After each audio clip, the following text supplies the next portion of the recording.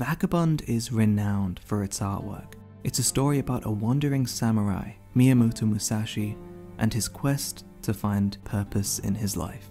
It's a very stimulating series, as strong themes of identity, war, and society are explored in a really mature manga that pairs with one of the best art styles in the entire medium.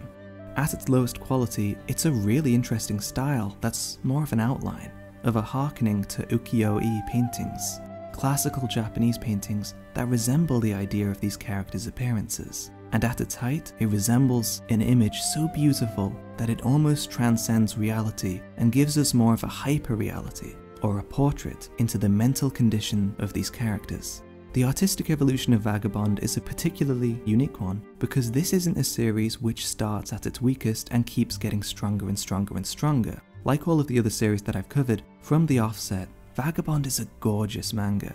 And technically, it never isn't gorgeous, but there is a rise and fall to it in between different key moments of the series, and it makes for really fascinating analysis. This is a manga written by Takehiko Inoue, a very successful manga artist who earned his claim to fame through Slam Dunk, a highly popular weekly Shonen Jump series that ran in the early 90s. Even then, Inoue's artwork was really something to behold, as he captures the human figure and the different movements and moods that the characters expel with a unique and bold style. His tools are quite simple, but unlike what most mangaka adopt, most manga artists use G-pens with ink and have more recently transferred to a digital environment. Inoue, however, typically uses ink with an assortment of brushes to create these really swift, smooth, sleek lines that encapsulate that effort to portray Edo Japan. Where he used to use G-pen and ink, specifically in Slam Dunk, Inoue learnt and obtained expert control of Menso brushes, which can produce lines as thin or as thick as the illustrator desires and are notoriously difficult to master. Inoue prefers the unrefined nature of this method to line art, saying that it feels more real through its unpredictability. The uncertainty of the lines is something that heightened the natural tone of his pictures. He even gets really upset when these images don't come out the way he wants because of this very method, despite how likely it is for ink to run, or to accidentally brush the wrong way, or for a few bristles to go too far, and above it all, it still pays off. The usage of ink like this is transferable to instantly give off believable blood, mud, and streak-like effects. Inoue's skills as an artist are incomparable considering for the first 300 chapters, Vagabond released in a weekly magazine. And whilst it didn't release every single week, it released more often than not for some of the most stellar chapters for years and years. Though when it moved to a monthly magazine, we saw the coming and going of better and slightly worse artwork much more often. Going from really complex illustrations to sometimes more simpler artwork is a really interesting thing to observe throughout the series. Vagabond stretches out like a long road where every now and then there are these incredible speed bumps of inspiration where Inoue just paints his absolute heart out onto these panels. In periods where Inoue is really inspired, you can reflexively see the amount of life that bursts out of these pages. Just like the life of Miyamoto Musashi, a man who drifts around and occasionally finds purpose and hones into it, only to lose that motivation entirely.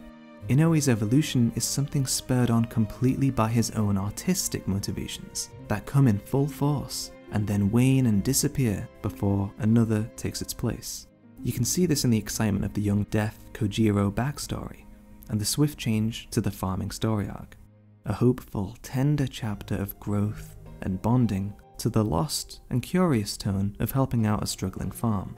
The artwork reflects not only Inoue's inspiration, but the story's progression as well. As we have an emotional and thrilling story set in the past, we have vivid eye-catching imagery that oozes with feeling.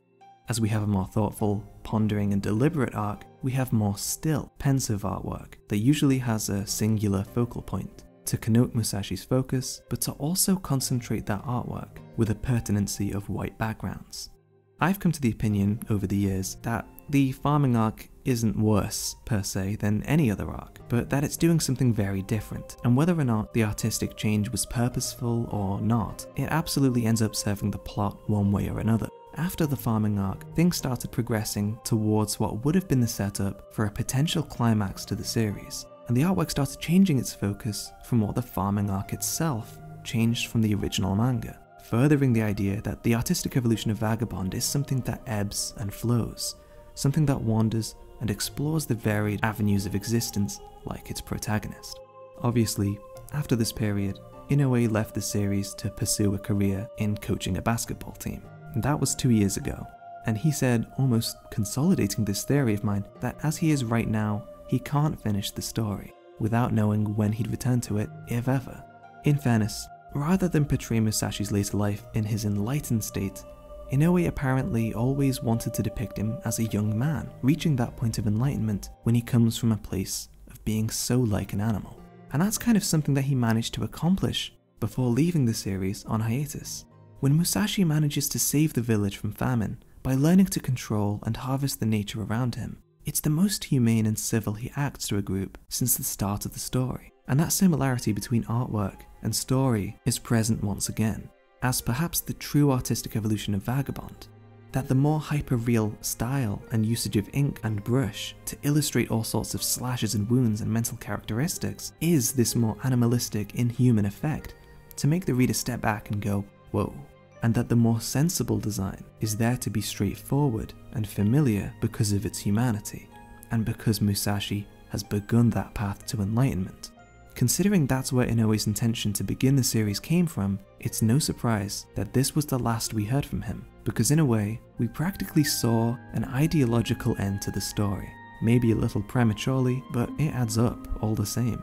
Inoue has, in recent years, returned to author the manga series Real.